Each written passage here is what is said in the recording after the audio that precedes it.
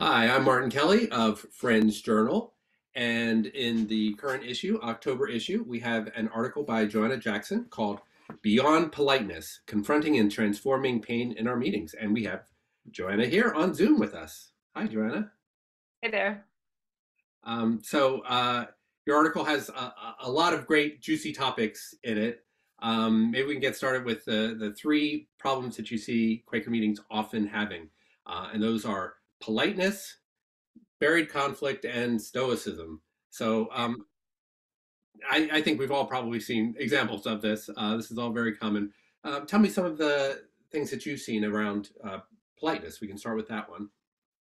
The largest is people, I see people being afraid to disagree. In Quaker spaces, I don't hear people very often say, actually, I disagree, unless they've had nonviolent communication training or they're assertive or they don't mind bucking our norm. Yeah. So, like I share in the article, a teen told us that he was uncomfortable talking to people in Quaker circles because they wouldn't necessarily tell him what they actually thought. They would just try and agree with him as he was speaking. So he didn't feel very authentic in that. Yeah. And I guess could that turn into talking behind people's backs or I guess just not being honest with them, or if someone coming with a project and people don't really like the project, sort of saying, yeah, maybe humoring someone about this. Yeah. As opposed to just being assertive and saying what I actually feel. And if I share how I feel, then it doesn't come out sideways later with someone else. Yeah, and it certainly can. Um, Another thing you have, and I've seen this many times, is buried conflict. So I've seen this where like the meeting had some big fight about some topic 10, 15, sometimes 20 years ago, and something similar is brought up now, and they're all like freeze and they don't want to talk about it. Um, is that what you're talking about here? Yeah. And I think that really impacts newcomers because people who haven't been in that community for 20 years won't know what are the minefields to avoid. It's really difficult as a newcomer to find those by trial and error and like find those by experiencing the shame that comes from encountering everybody when they're frozen. Mhm. So it's to me, when I picture a lively community, I imagine one that has very few or maybe no minefields to navigate around. Yeah, we should give examples maybe of like buried conflicts that have happened. I know there have been meetings that like 20 years ago, a same-sex couple came and they asked to be married in a meeting, and there was like three or four people who were really like kind of opposed, and there was the couple, and it turned out that like everyone left. Like the people who were opposed, they left because they were upset, and the people who wanted to be married was left because this was such a, you know, deliberative process, and they just wanted to get married. Um, and the people in the middle are just like, you know, deer in the headlights. And so someone else comes and they want to get married, and it's sort of like, oh no, this again. Right. That's I've heard meetings have that. What other ones have you heard about?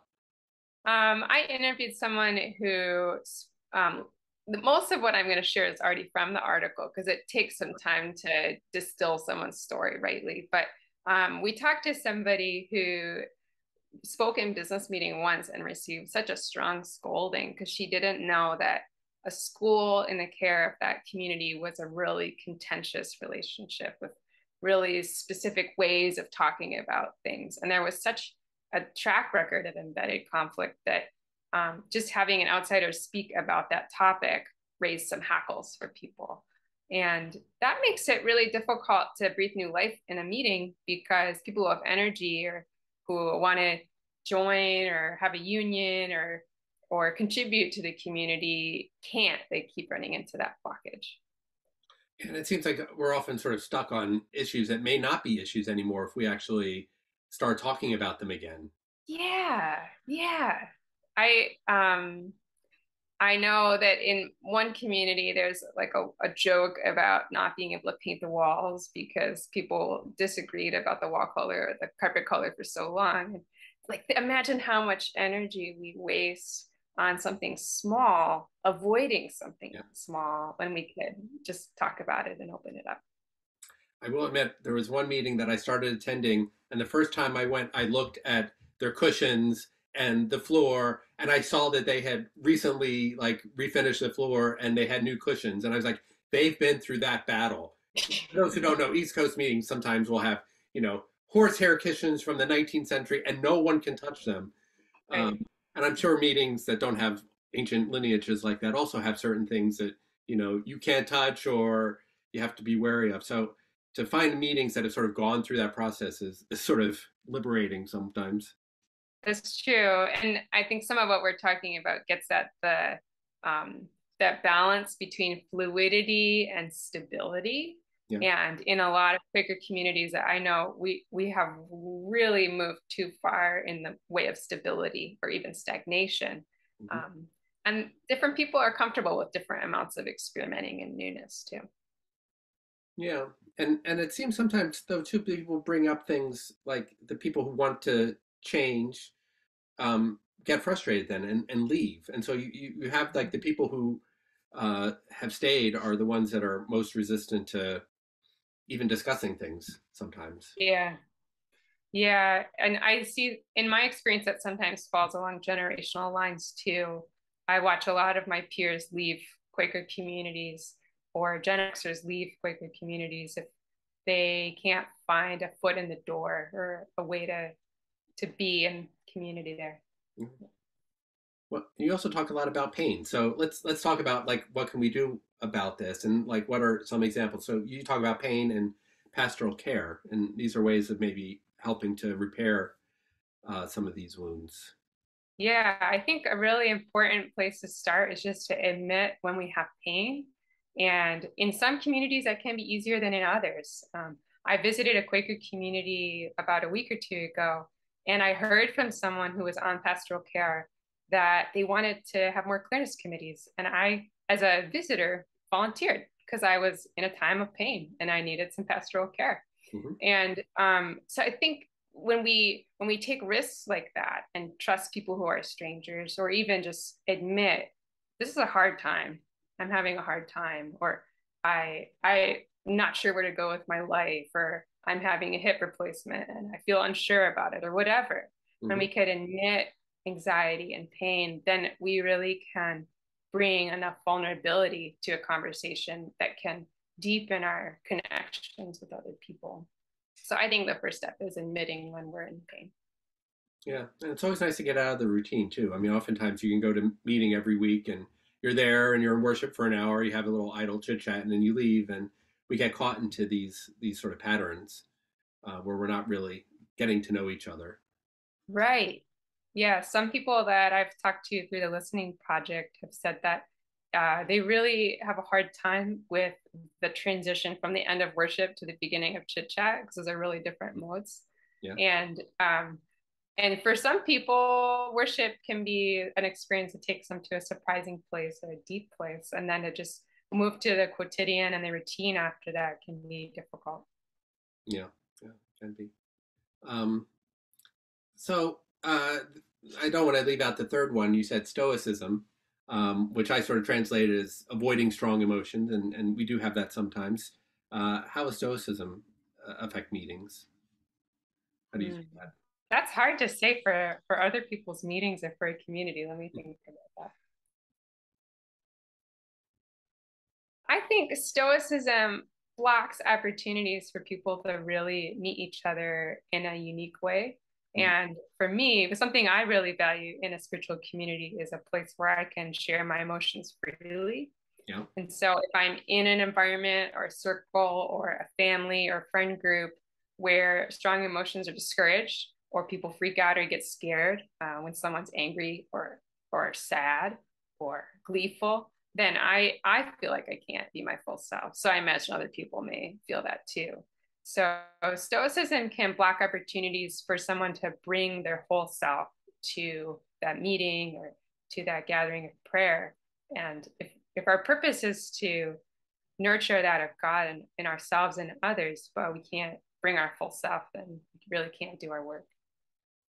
Yeah. So what do we say to a meeting that has this, that someone, maybe even just one or two people has identified these as issues? What advice do you have for them?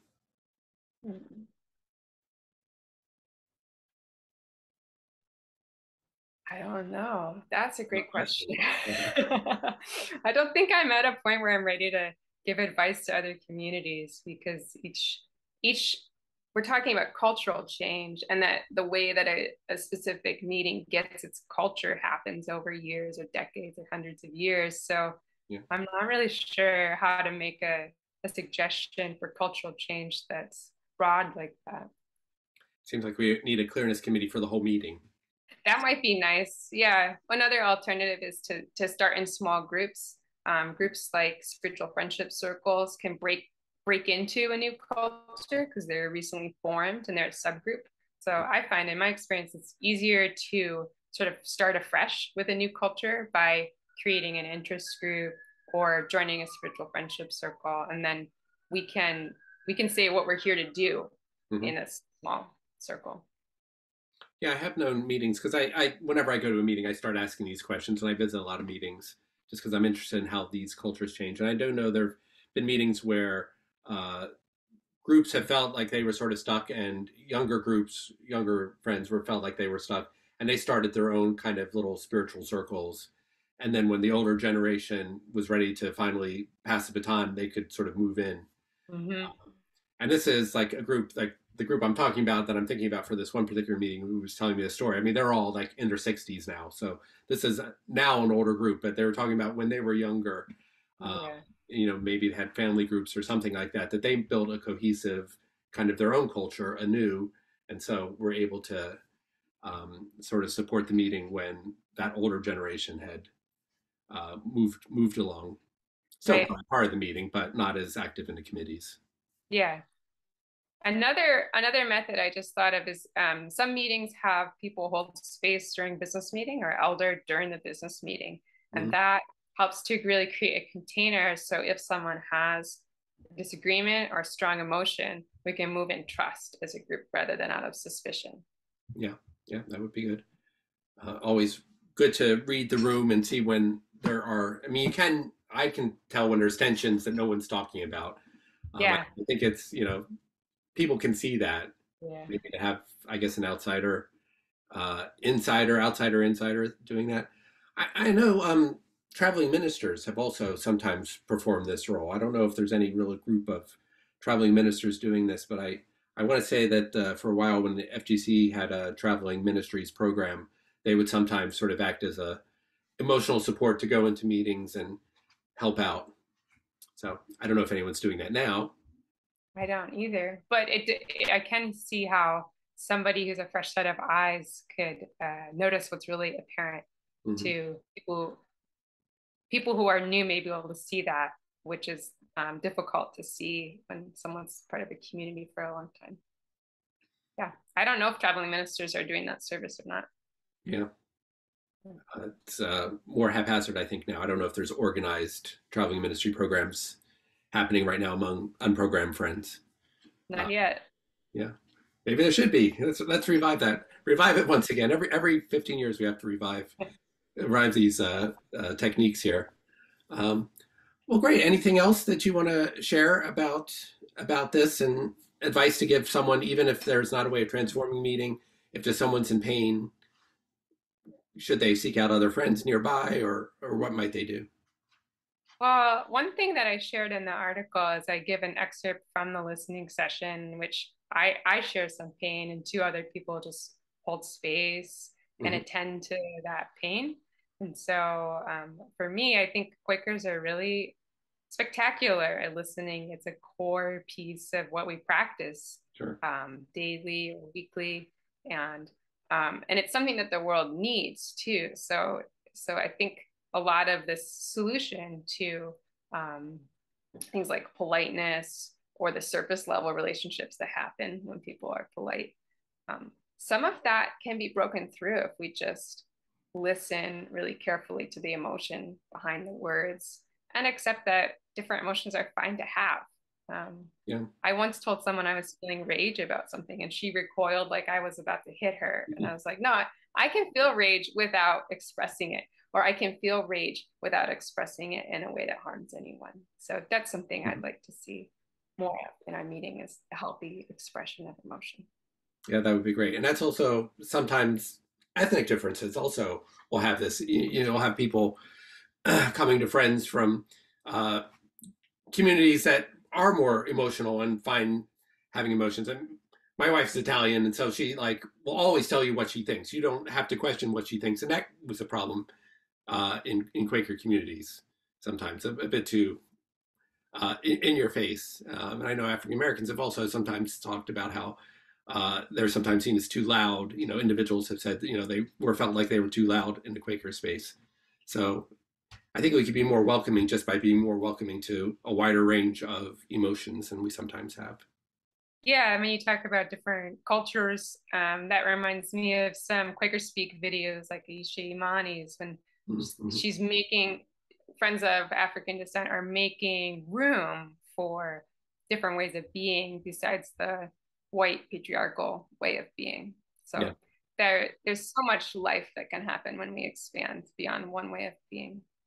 sure. Well, and hopefully we'll start seeing more of that in meetings. Maybe so. And as you continue to explore, you can come up with some of the answers too. Great. That sounds good. It'll be a future French Journal article. But for now, we're the October 2022 issue that's online and coming to mailboxes as we speak. This came to my mailbox today. So thank you, Joanna, for being with us and hope to see you again soon. Thanks. See ya.